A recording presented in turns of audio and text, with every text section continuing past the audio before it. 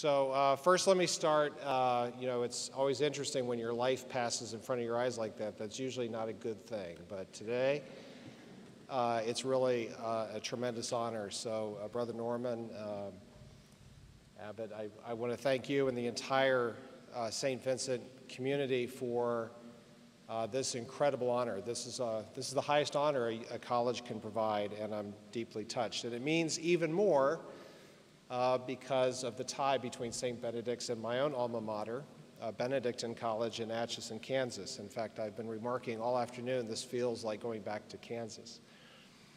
So I want to thank you, but most of all, I want to thank you, our graduates, because you've allowed me to share this very special day as your commencement speaker as well. So let me start with the obvious. You made it. Congratulations, class of 2014. Well done.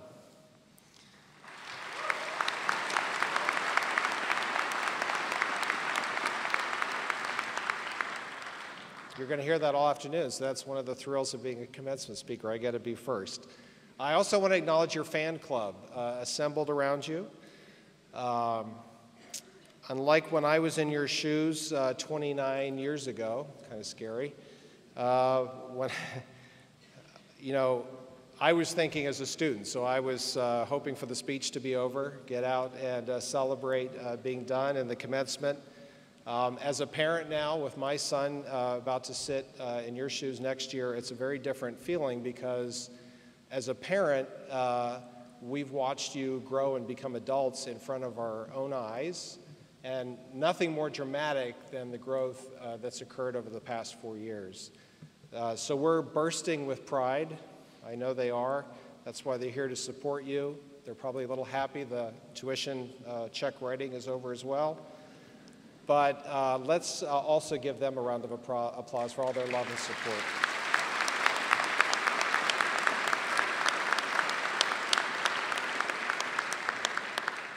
And don't forget, tomorrow's Mother's Day, so you're not done. So you did it. Congratulations. You're about to get a diploma. The question I have for you is, what does it mean? So, as I said, when I was sitting in your shoes 29 years ago, let me tell you what was going through my mind.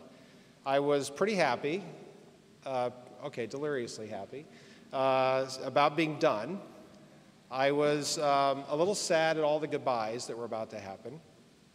And frankly, I was a bit freaked out because I didn't really know what I was going to be doing next.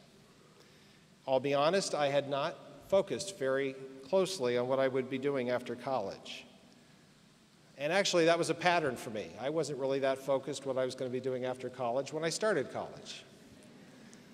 I was born and raised in Albuquerque, New Mexico. Pennsylvania parents, but raised in New Mexico, and went to St. Pius High School. But what was occupying my attention at that time was something I was doing in the summers. I was a volunteer of an organization called Amigos de las Americas, or Friends of the Americas, which was a group that would go to Latin America over the summer and do public health services during the summer months. So think of it like the Peace Corps, but in high school and college, so 16-year-old and over. And by the time I was starting Benedictine, I had been doing it for 2 years. First as a dental program volunteer, teaching kids about dental hygiene and how to brush their teeth in rural Mexico. And the following summer in Honduras on the North Coast, digging wells and installing latrines in rural communities. And it was an amazing experience. There were no adults with us. This was a youth-run, youth-managed program. We were in Latin America by ourselves. I was beginning my management career, I guess. I was managing a budget, travel, working with local government officials, arranging housing, and it was sharing time with simply a remarkable group. And this experience really framed my approach to college. How is that so? Well, here's what I was thinking. Independence.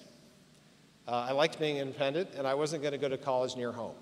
That was number one. I didn't want to spend any time looking for college. I was pretty busy with this volunteer program. So I actually selected Benedictine's Sight Unseen. It turns out there was a very effective recruiter working Albuquerque that year. And about 5 or 6 of our small class from St. Pius joined Benedictine that summer. So Brother Norman, pay attention to your recruiting staff. They're very important. And I also wanted to go back to Latin America the following year, so I was very interested in having a roommate who spoke Spanish from Latin America so I could really stay on top. So these were obviously not the longest range goals, but it worked out. I ended up loving Benedictine, and I thrived in school, ended up with these degrees. And as I sat in that chair where you are today, my goals were still kind of similar. I don't want to go home yet. I want to stay with my friends. And I need to figure out what I'm going to do next. Maybe I'll teach. And by the way, I hope your planning is going a little better than mine was at that time. So it worked out. Again, I ended up that summer working in Topeka, Kansas with my friends, my former college roommates, taking classes that would enable me to start teaching in the fall. And there I was that summer working and waiting tables, to be honest, in a local restaurant. And who shows up but one of the nuns from Benedictine College who sits at my table. I thought, this will be fun. I put the napkin in front of her and said, Sister Mary Hope, what can I get you to drink? Turned out this was one of those moments in your life where everything changes. Turns out she had been the Dean of Student Affairs and had recently taken a position as the principal of a high school in St. Joe, Missouri, and she was looking for a science teacher. She knew I was thinking about teaching, so she had come down to Topeka to see if I would be interested. So a few months later, I was in St. Joe, Missouri, teaching physics, chemistry, and math. It was both the hardest job I've ever done in my life and the most rewarding. And it changed my life, but not in the way you might expect. I didn't stay, obviously, and become a high school teacher, but working with those students rekindled a real love of wanting to teach at a higher level, and so I decided to go back to grad school. And so a few months after that, I was enrolling at Pitt to start my doctoral work in physics. So why am I telling you this story? I'm not encouraging you to just embark on a random walk in life, but to illustrate that the opportunities you're going to face are often, almost never in my case, predictable from the outset. What you have to be prepared for is when those opportunities show up, be ready to take advantage of them. So the diploma you're receiving today can best be thought of as a key. It can unlock real doors of opportunity.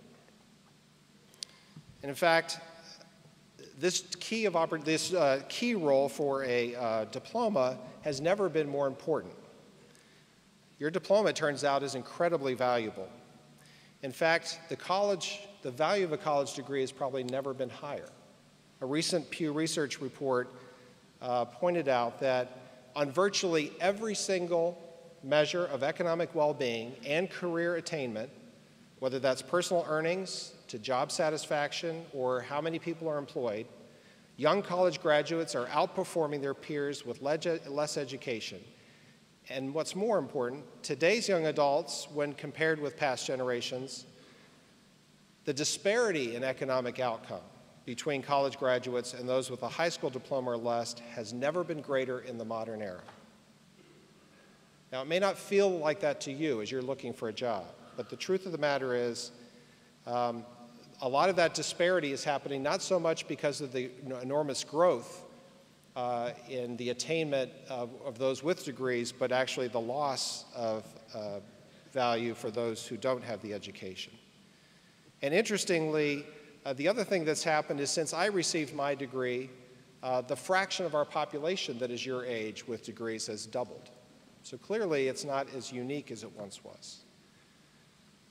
So this key you hold will actually be essential to unlocking a set of futures for you. And think about it. Those who don't have a diploma clearly face a much smaller universe of choices. But the truth of the matter is that key will not make the choice for you.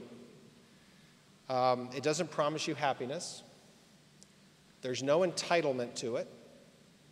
And in fact, when you open that door with your diploma, you may find a journey to a lot more doors on the other side, which is kind of what happened to me. My diploma allowed me to become a teacher. Becoming a teacher opened a door to going back to school and becoming a physicist. Being a research physicist opened a door to a whole career in public service and government, and that government experience has in turn opened a door to coming back to education, but in a very different role than I might have anticipated at the University of Pittsburgh. So this is sort of the depressing part of my comments, because if you've been paying attention, you realize I've now managed to say some very lofty things about your achievements, but not give you a single piece of good advice. And if I have to be honest, if I was listening to this 29 years ago, I can't say I would have found it particularly helpful. And that's fair.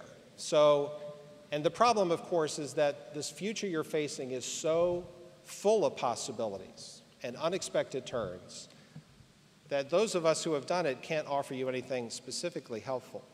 So instead of looking forward, I want to help you by looking backwards. So I'm going to ask you to do me a favor. Close your eyes. This will be quick. And I want you to forget about all the joyous things that are happening today, all the good things. And I want you to think about what hurts. What are you going to miss most as you leave St. Vincent's? Okay, you got your list? Open your eyes. Now be honest. How many of you thought of the classes, the homework, the test, and all the other things that contributed to your degree? There's always one, right? I thought so. So that was that was about what I felt. And in fact, your commencement is coinciding with a commencement of my own. As you've heard, I'm leaving a government career that I've held for nearly 21 years and about to commence a wonderful opportunity as chancellor at Pittsburgh. And it's exciting to think about the new possibilities, but it is also a painful experience for me. I will be leaving things behind, and it hurts. And the reason I think that is worth paying attention to is that pain is telling you something. It's telling you the things that matter. So I work with a lot of people now. The Department of Commerce has 45,000 employees.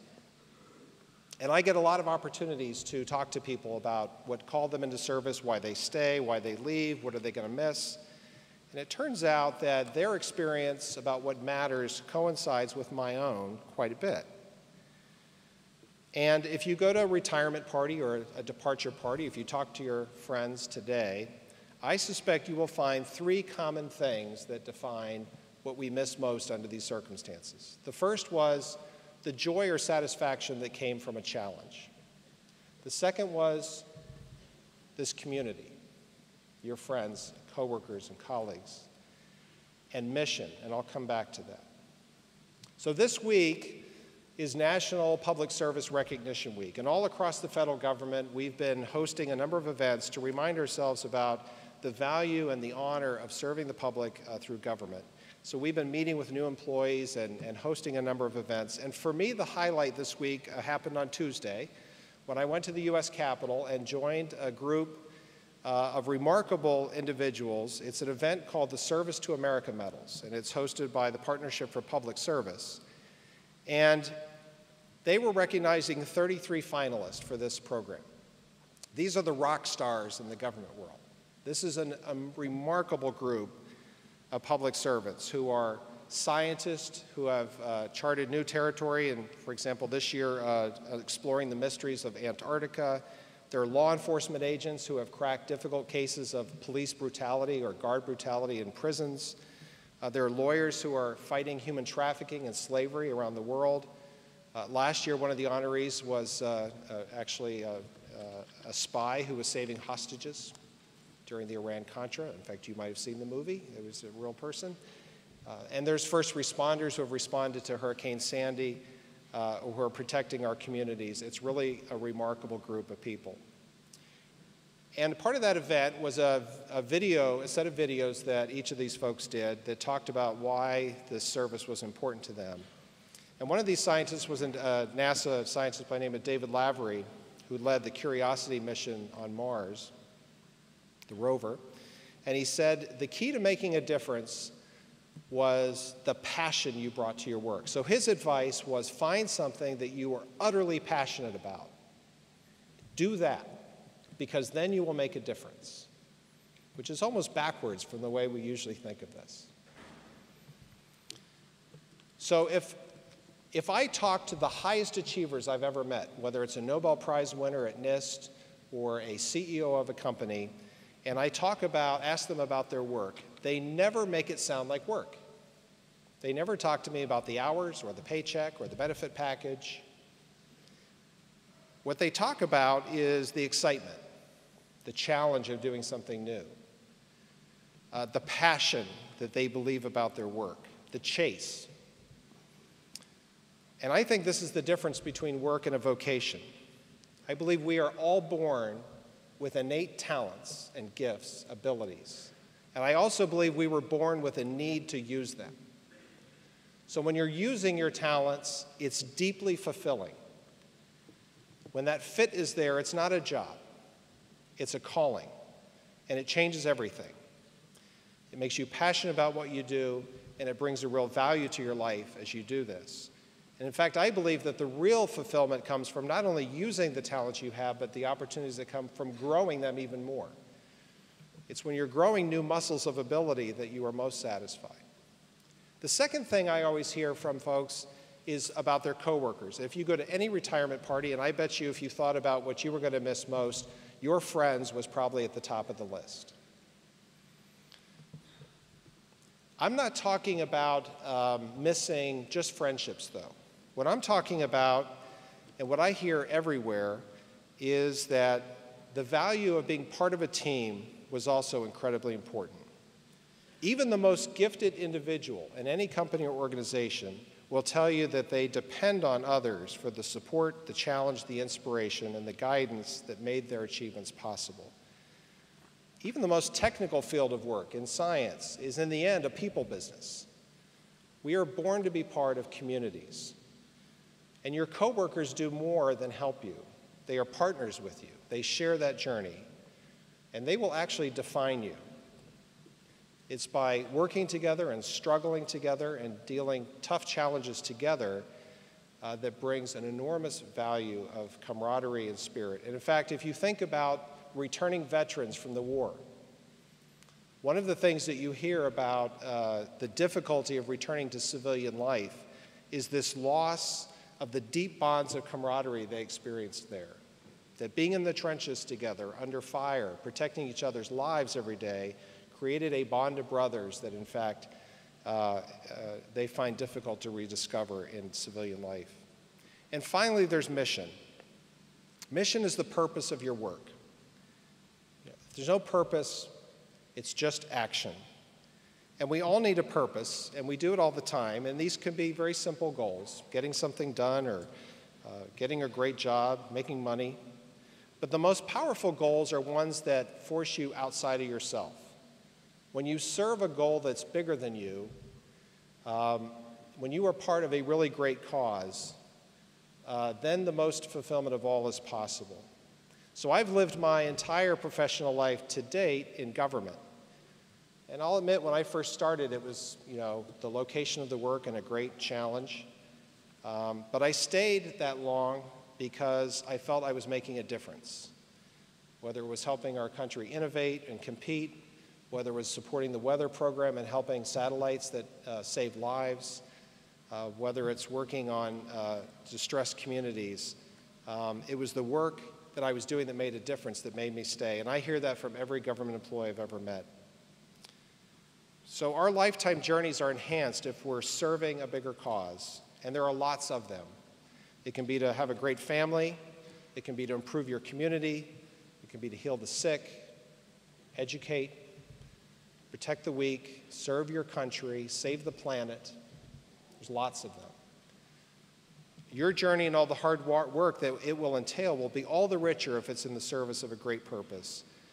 And it doesn't matter whether you realize that goal in your lifetime or not. The idea that you're contributing to that cause is what brings the value. So in the end, I can't tell you what choices you're going to face or what your journey will look like. But I can tell you that if you hone in on those values, the ones that I'm sure were honed here at St. Vincent's. In fact, I believe some of the most important learning you were doing wasn't in those classrooms. It was what you were learning with your friends and in the full experience of college life. So I encourage you to think about your abilities and gifts, whatever they are, whether they're athletic or intellectual or emotional or social, or doesn't matter. The right vocation for you is the one that fulfills you most. Look for a good fit. I know that you've built ties with your classmates that are richer than four-year friendships alone would suggest. The shared challenges of living together, growing together, have formed a real community here at St. Vincent's. You now have a band of brothers and sisters that will create bonds of lifetime friendship between you. That can happen as you go forward, so look for the right community. And I know you wouldn't have made it this far if you weren't already working towards a great goal. What you've done, it takes simply too much work to have made it this far with a selfish one. So serve a great cause. And when life presents those doors of opportunity and you're facing one of those forks in the road, look to the values at St. Vincent's, find the door that matches your abilities, that leads to the right kind of community, and that serves a great cause. And I can't predict where you're going to be, but I can predict it will be a journey of great fulfillment, great love, and one where you will make a great difference. Again, thank you for sharing this day with me.